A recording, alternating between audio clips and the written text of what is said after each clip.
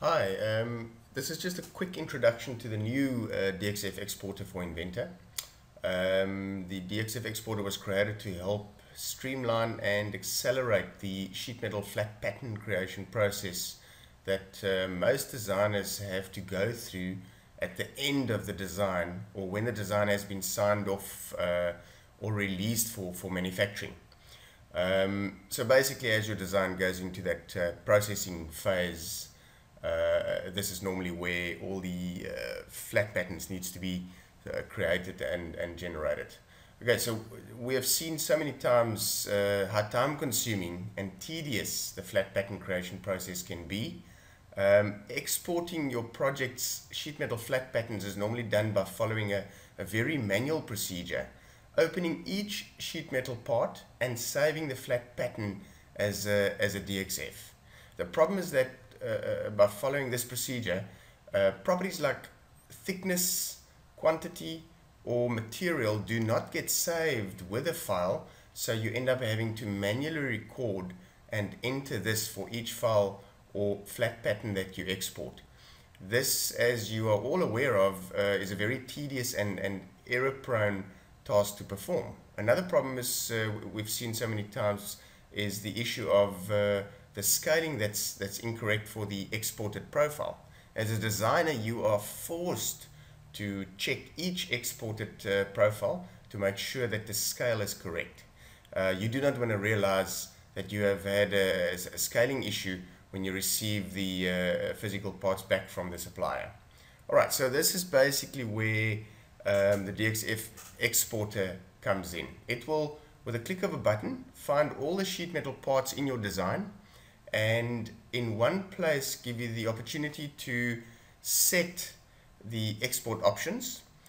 You can then export all the design sheet metal flat patterns in one go with the import properties like or important properties like thickness, material, and quantity as part of the exported profile. Alright, so no more cross-checking, cross-referencing to make sure that your quantities and thickness and material for each exported profile is correct and it ties up. Okay, this obviously saves loads of time, but also limits the mistakes that can be made, ultimately and hopefully saving you money. Alright, let me quickly give you just a demonstration of how this works. Alright, I've got a very simple design here with some sheet metal components obviously as part of the design. Alright, so there's the DXF Exporter. Let me just clear the table here quickly. Right, so basically when you start, this is what you will see.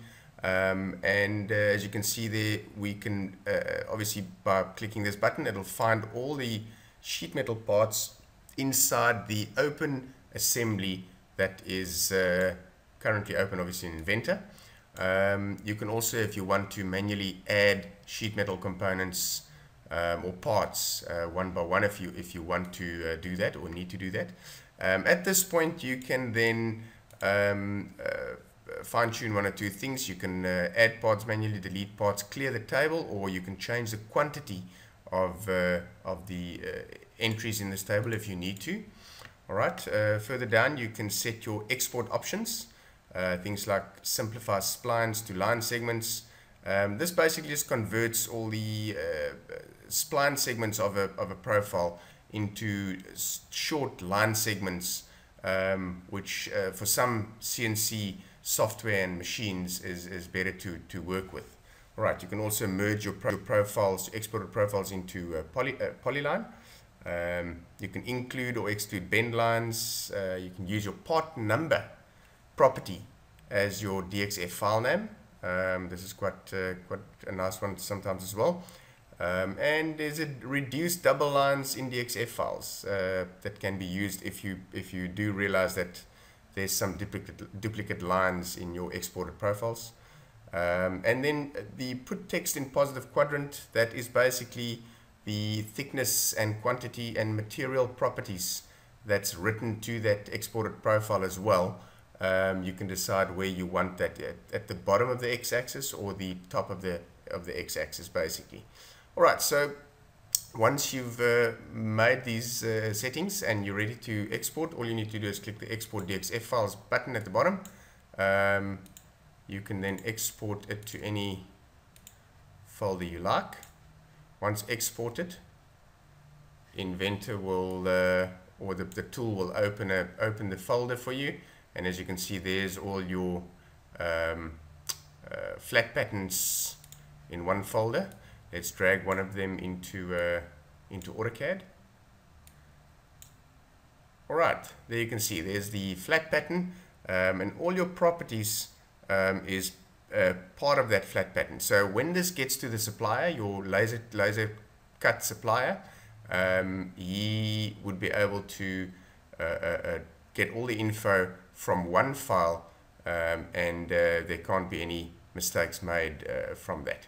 Alright, so hopefully you guys have got a good understanding of how this works. You're welcome to download a trial copy of the tool to give it a go, and also welcome to give us some feedback. Thank you.